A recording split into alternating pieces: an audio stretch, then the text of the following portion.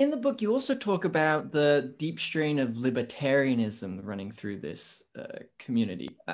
Why do you think that that is so closely associated with these communities? And, how perhaps does that sort of manifest itself in their worldview and how they create these systems? Oh, that's an interesting question. And not many people ask me about that. So I'm pretty delighted to talk about it. Libertarianism is the default in Silicon Valley. And the reason for that is really interesting. So the early pioneers of the internet, the Stuart Brands and the Marvin Minskys of the world, were hippies.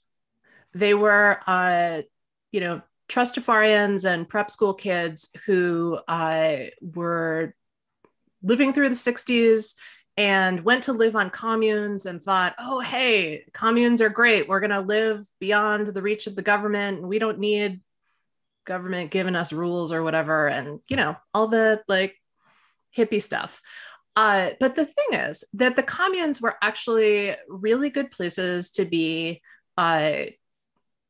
a white male. And if you were female on the communes, you were pretty much barefoot, pregnant, and in the kitchen. There were very few people of color on the communes, and the communes all fell apart at the end of the 60s. But the people who lived there said, all right, well, the communes failed, but there's this whole new world that's emerging called cyberspace. So we're going to transport our ideas about communalism and our anti-government rhetoric onto this new sphere. So Stuart Brand is a really important figure in this because he started the Whole Earth catalog, and then he also started the Well, which was the kind of very first place that we had a real online community. It still exists. It's like really, it's well past its heyday.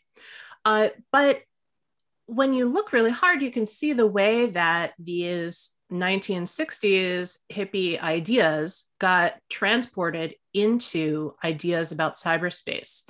John Perry Barlow, for example, who wrote the Declaration of Independence of Cyberspace at Davos one year, former lyricist for the Grateful Dead, head of the EFF, heavily into this whole Earth scene. And so libertarianism is what the kind of hippie ethos morphed into.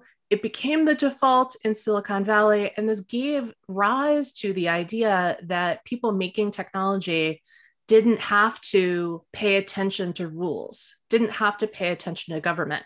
And coupled with the privilege, the economic, racial privilege that I talked about earlier, it just gave rise to a really toxic brew that has guided the development of the technological systems that are now so influential over our lives.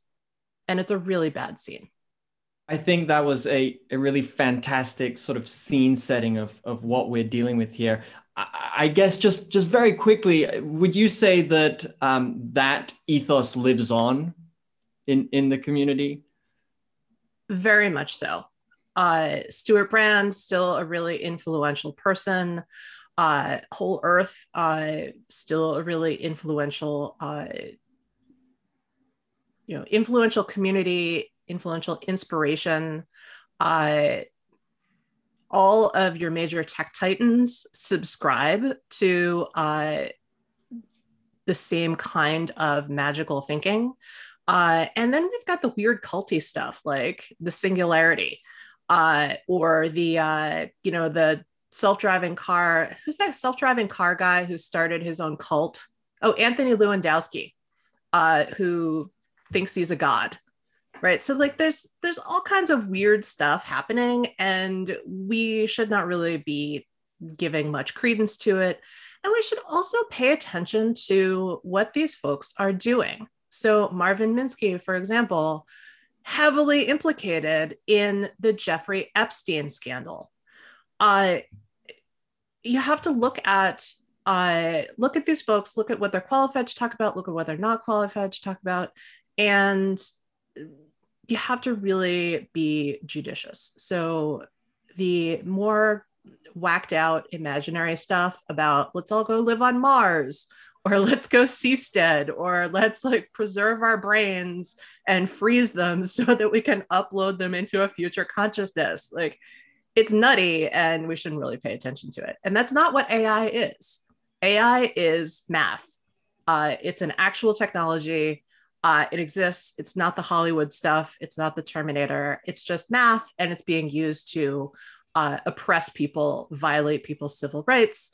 And we really need to change that.